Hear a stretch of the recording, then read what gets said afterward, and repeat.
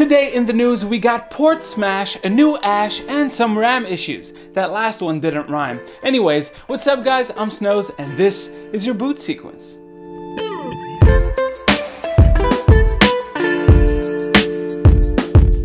CPUs have had pretty bad luck this year with all of the vulnerabilities that were discovered.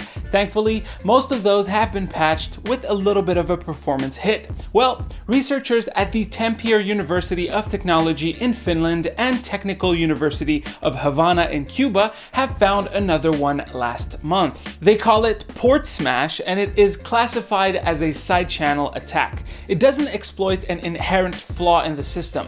It actually analyzes timing, power consumption, electromagnetic leaks, or even sound to gain information that may help break encryption and recover data that the CPU has been working on. A simple way of thinking about a side channel attack is this. You have a password and let's say it's boot, B-O-O-T. You guess A, the computer checks and it's wrong. You guess B, the computer checks and it's wrong again, but it took a tiny bit longer to check because the computer saw that B was right but the second character was wrong.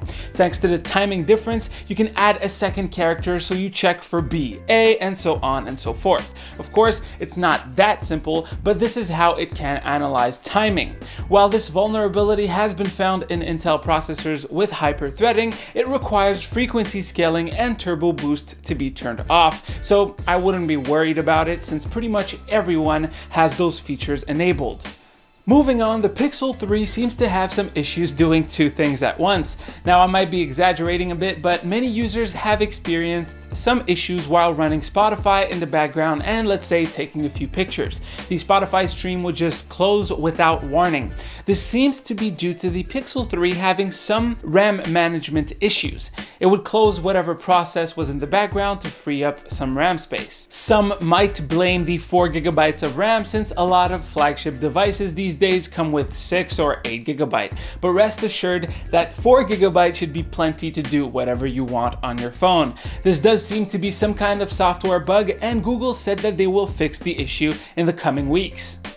Then we have Samsung, which teased their foldable phone once again with an avatar this time. On Twitter and Facebook, the company changed their profile picture for a while for a folded Samsung logo. Apparently, the reveal is going to happen this Wednesday during their developer conference where they will talk about their latest innovations in VR and AR, their latest product updates, and Bixby. Then we have some Blizzard news. With the announcement of Diablo Immortals for mobile this weekend, the studio was expecting some backlash, but not to this degree. Alan Adam, the studio co-founder, told Kotaku that the truth is we have multiple Diablo teams working on multiple unannounced Diablo projects, even after announcing Immortal. I've never been a hardcore fan of Diablo, but I get how a mobile release of anything can make some people sigh. The thing is, it took more than a decade between Diablo 2 and 3 to be released, so how about we let Blizzard do what they gotta do? I guess most of the rage comes from the fact that the game will probably include like in-app purchases and microtransactions, making it a cash cow for the company, and we all know how we feel about microtransactions. Then I have to talk about the Overwatch World Cup because it was pretty damn awesome to watch. The matchup between the UK and South Korea was pretty intense. While we all knew that South Korea would take the cup, the UK gave them some trouble on the second and third map. I mean, even in the finals, China got swept 4-0 to the South Koreans. I mean, UK got 2 draws. That's pretty cool. Let me know if you watched the World Cup down below. I'd love to know how many of you guys watched it live.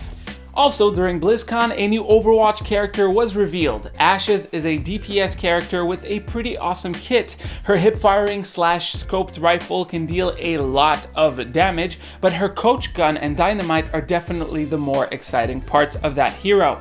She can use the coach gun to knock back enemies or herself to create some distance, or to help her reach high ground, and it goes crazy high. It's like Winston's jump.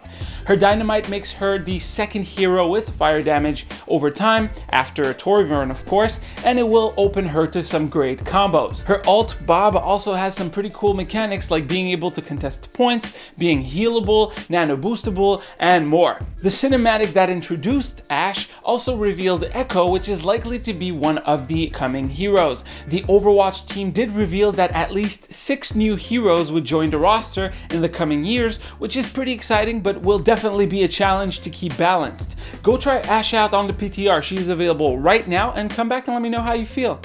And that is pretty much it for the news, guys. Hopefully you've enjoyed. Drop me a like if you liked it, a comment if you have something to say. You can click right here to see the latest video and right here to subscribe to the channel. As usual, those 2 things. As always, stay frosty, and I'll see you on the next one.